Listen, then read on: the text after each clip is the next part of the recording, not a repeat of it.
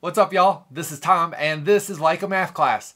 In this video, we're going to talk about inflation and the real value of investments.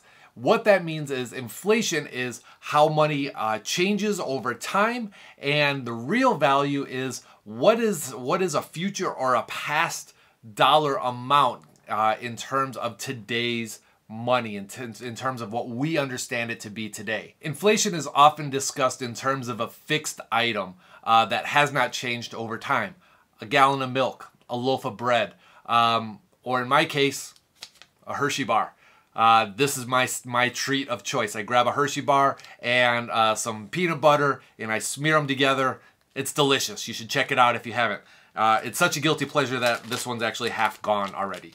But when I was a kid, when I was, I don't know, maybe 7 or 8, I can't remember how old exactly I was, but when I was little enough where I could ride to the drugstore down the street from my house, I would go and I would buy a candy bar. That candy bar, that Hershey's bar, was 35 cents. And now, today, that same Hershey bar is about $1.25. So the recipe hasn't changed. The size of the candy bar has not really changed much in over that time. Maybe it's a touch bigger now, but really it hasn't changed much over that time. But the cost of that Hershey's bar has changed considerably. And that's because of inflation, the increase of that cost of the item over time. Now, calculating inflation is very much like calculating compound interest. Inflation is typically discussed in average annual rates. Average annual rates. And it's given as a percentage, and we would, if we wanted to calculate something, the value of something based on inflation, we would take our amount of whatever it is that we're talking about, and we would multiply it by the inflation rate, 1 plus the inflation rate,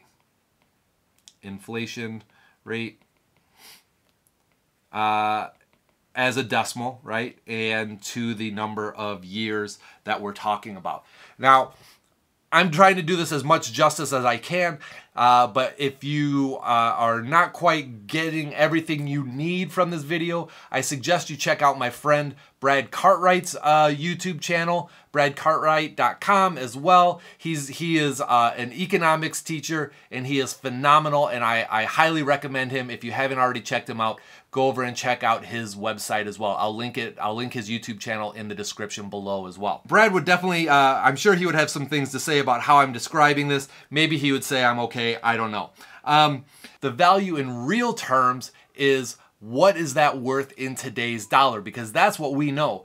Trying to understand what is a 35-cent Hershey bar, that's really hard to kind of wrap our head around. So we try to adjust it for today's value, and that's what we call real terms. The value in real terms is what we would consider today's purchasing power, or in today's economy. Let's take a look at an example and see what this means as we adjust this. What we say is the real value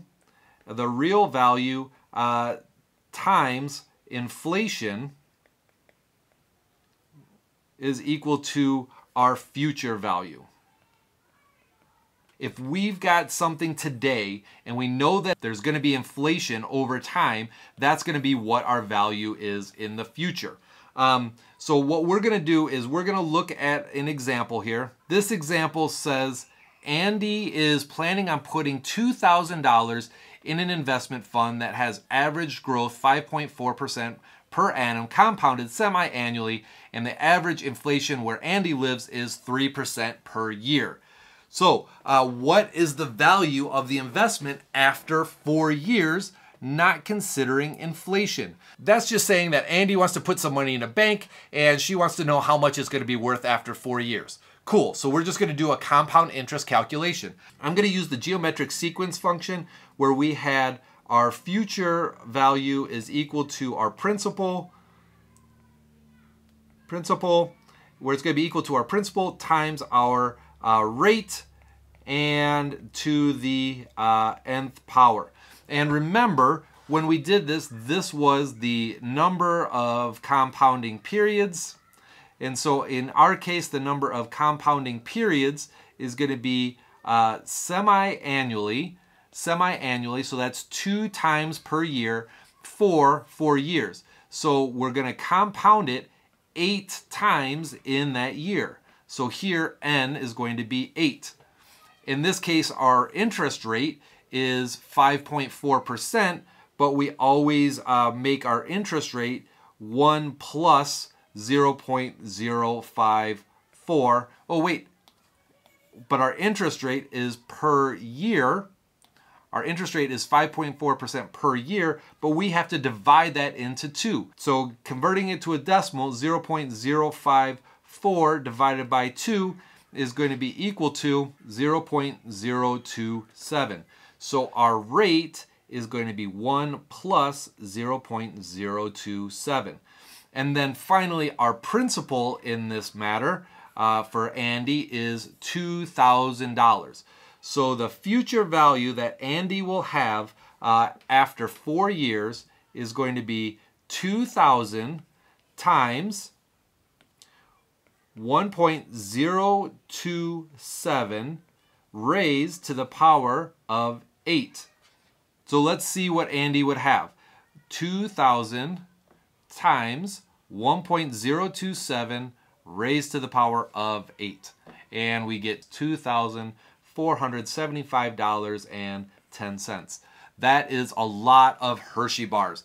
Andy's going to be very happy. But here's the problem. That $2,475 is getting reduced because inflation is reducing the value of that dollar over time. So she's going to have $2,475 in her pocket, but when she goes out to buy something, it's going to be adjusted for inflation. If on average in the past that inflation is 3% per year, this value is going to go down 3% per year. So the real value times the inflation rate is going to be equal to her future value. So she's expecting to get $2,475.10, but she wants to know what is that in terms of today's purchasing power. If I had to think of that 2,000, what is that going to be today? So the real value times the inflation rate, which is just done annually. We never do that semi-annually. And this is just an average, right? This is an average inflation rate, because who knows? Maybe a pandemic will pop up and inflation will go through the roof, or it will drop. You know, who knows what will happen? So we're just saying on average, it happens 3% per year. So that's going to be 1.0344 years. So to find the real value for this, what is this in terms of today's dollars? We would have to divide both sides of the equation by 1.03 to the 4th power. So let's see what Andy's value is in terms of today's dollars. So $2,475.10, and we're going to divide it by 1.03 to the 4th power. And this is what Andy's value is actually going to be in terms of today's money. $2,199.09. So yes, she will have $2,475 in the future, but that will be worth what she knows as today of $2,199.09. I hope that helps you understand inflation and real value, and I will talk to you in the next video after you hit the like button. I'll see you then.